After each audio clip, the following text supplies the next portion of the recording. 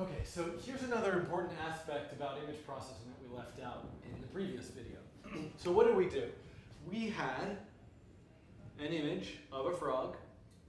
We processed every single pixel, and we copied that pixel to our processing display window, and maybe we manipulated it while copying it. We made it brighter, we changed its color, we did all sorts of things. This is, I would say, pixel point processing. What we're doing is there's a one-to-one relationship. For this pixel, change this pixel. For the next pixel, change this pixel. For the next pixel, change the next pixel. However, most sophisticated image processing algorithms that you might find in, not to keep using Photoshop example, in Photoshop or a book about image processing, actually process groups of pixels. For example, let's say this is my frog pixel, my frog image, and this here is my processing window. And let's say this is the pixel I want to set here in my processing window. What if, in order to set this pixel, I actually used a whole bunch of neighboring pixels around that pixel? So that pixel is over here. I don't know what I'm drawing here exactly. But I actually took all of the pixels in a 5 by 5 matrix around it, and the color of this pixel is a function of all of these pixels combined. A classic image processing algorithm that you might have used before is a blur. What if you take an image and blur it, making it fuzzier, less sharp, less in focus? Well, actually, if you average all of the pixels of an area to set a particular pixel, that's a blur algorithm. It is making each pixel more like its neighbors, almost blurring it, averaging it, smoothing it between pixels. So this is actually an algorithm, and sharpening it is the opposite, taking each pixel and making it more different than its neighbors. Another example of an algorithm is finding the edges in an image. So if I have a silhouette of a person, this looks nothing like a person, I don't know, some weird ghost alien thing, and I want to find the edges of this person, well, let's say this person was wearing a black shirt, much like my black shirt here. How would I find the edges? Well, if you're looking at an image of me, the pixels that are very different, the white pixels and these black pixels, a pixel that's very different from its neighbors is an edge, right? This pixel over here is very similar to all of its neighbors. This pixel right here is quite different than its neighbors. It must be on an edge. So finding the edges of an image has to do with looking for pixels that are very different from their neighbors. Let's actually see if we can implement this really, really quickly in our frog example. So if I come over here to the frog, and if I look at this frog, and what were we doing here? We were kind of doing this threshold thing where we last were. Well, let me say, let's take all this out, and let's take all this out. Here is a particular pixel location. What if I want to look at this pixel relative to the pixel to its right, or to its left, or above, or to below? Well, what would that pixel be? This is location 1. Another location might be x plus 1 plus y times width. Right, if you look at this, what is the difference here? Now I'm saying, let me look at pixel x plus y to xy, and let me look at pixel x plus 1 comma y. Right? Here, if I'm over here and I'm in some image, if this is pixel x, oh, you can't see that. If this is pixel x comma y, then this right here, right next to it, is pixel x plus 1 comma y. So, of course, a more sophisticated algorithm might look at x plus 1 and x minus 1 and y plus 1 and y minus 1 and x minus 2 and y plus 2. A lot of pixels in a neighboring area. But just to start really simply, let's look at this pixel and the one next to it. So if I'm looking at this pixel and the one next to it, I can look at both of the brightness of both of those pixels. B1 equals frog.pixels loc1. B2 equals frog.pixels loc2. The cameras are always shutting off. I'm gonna fix that in the middle of this video. Look, I turned black for a second, and I'm back. And I'm just gonna fix this one. You're gonna have to bear with me. There's nothing I can do about this right now. I'll come back. Okay, I'm back. I'll edit that out later. Okay, so now I could get a difference, which is maybe I'm just going to say the absolute value of B1 minus B2. And let's set the pixel of the window equal to that difference. Now, loc 1. So loc 1 is kind of my core original location.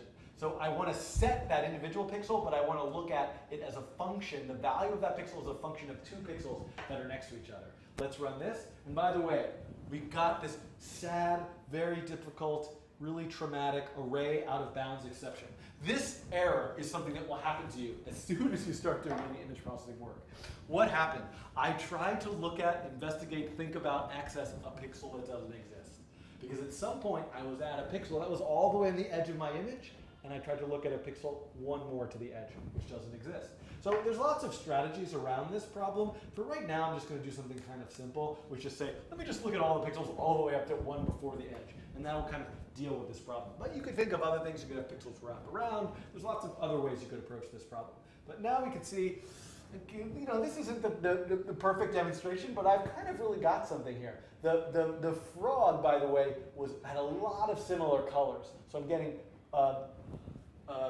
actually, not exactly getting what I expected there. I guess the frog actually didn't have a lot of similar colors. It's very different because we're getting a very bright color everywhere there because there's a big difference between all the pixels inside the frog, and the background is very, very noisy. So there's a couple of things we're noticing here. One, this isn't such a great algorithm. I'm only looking at the pixel to the left, I mean to the right and to the left. If I looked at the pixel above and below and diagonally, I might be able to determine a lot more about the image. The other thing is this particular image had a lot of noise in it. So there's so much noise that I'm not really getting accurate edges. Maybe blurring the image first and then looking for the edges might help. But in the end, I'm actually visually able to see something here. But this wasn't the exact demonstration I was hoping for. But we'll look at this. Maybe try to, oh, I know what the problem is. I'm going to have to re-record this video. But what did I just do here? I did the thing that I did originally, which was I just looked at the arbitrary difference between the giant integer values. You were probably all watching this, like yelling at the screen, like, you're doing it wrong. What I wanted to do was look at the brightness of each one of these pixels. I just forgot, right? I want to compare the brightness of each one of these pixels.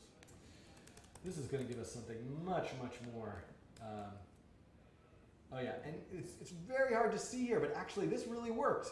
I'm really getting the edges. I'm really getting the edges because the edges of the frog, that's where the pixels are most different. And in fact, if I wanted to be a bit more thoughtful about this, I might just come up with some threshold. Like if the pixel values are at all different, then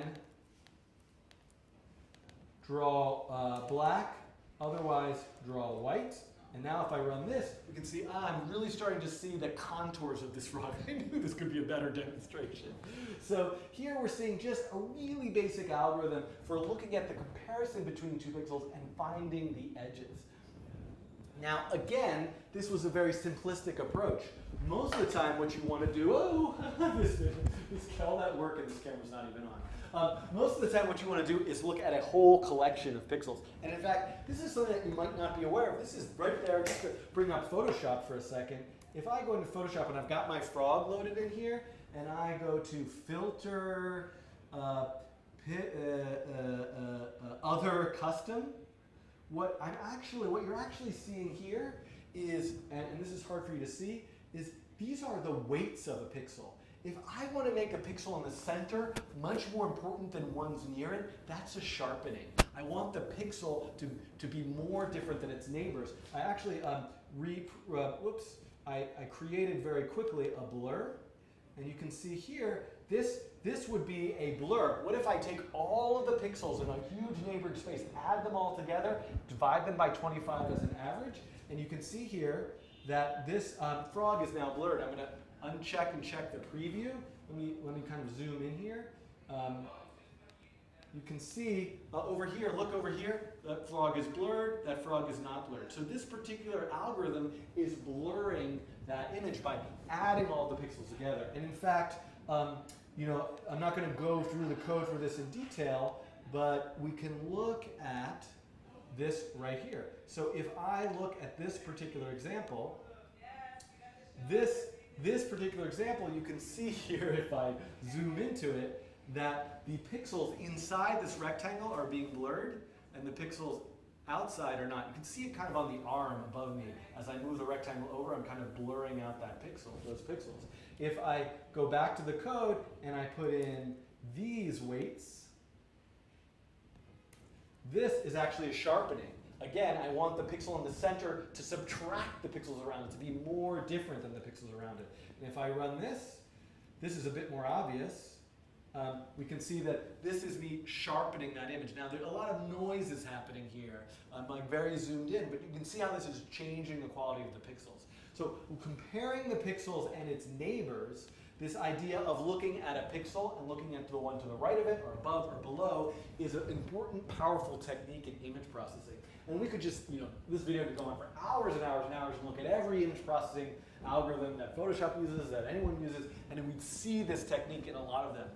I guess what I'm saying here is, see what you can do with this idea. What if you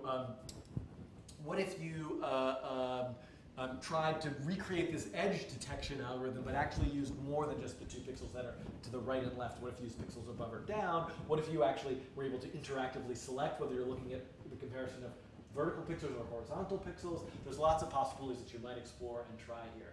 And actually something that I didn't do, which I think would be really interesting to see, which I would like to maybe add to another video at some point, now that I think of it, is what happens when we're processing the pixels?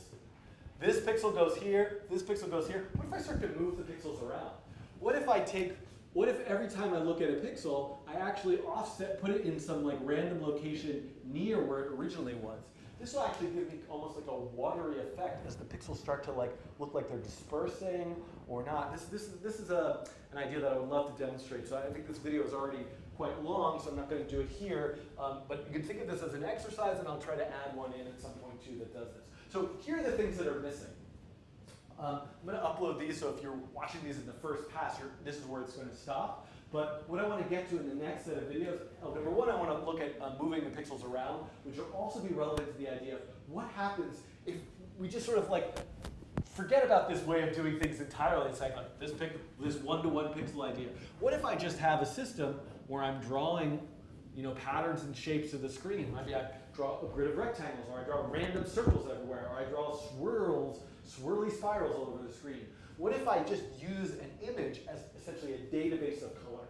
So what if I could look up colors to inform a drawing algorithm and create a painting from an image? That's one thing I want to look at. And once we've done that, the next piece that I want to look at is what happens when these images aren't static. What if I'm getting images from a camera that are changing, live, real-time images, or images from a movie file? So those are I guess there's like 3/4 more videos that need to come to kind of finish off all of these concepts. Okay, so send me your feedback. I would be happy to add more things, delete things, redo things, or just go away and never come back. Okay, so enjoy your morning, evening, night. I don't know when you're watching this. Maybe you're just eating some cereal at home. That's something you might be doing. And enjoy that cereal.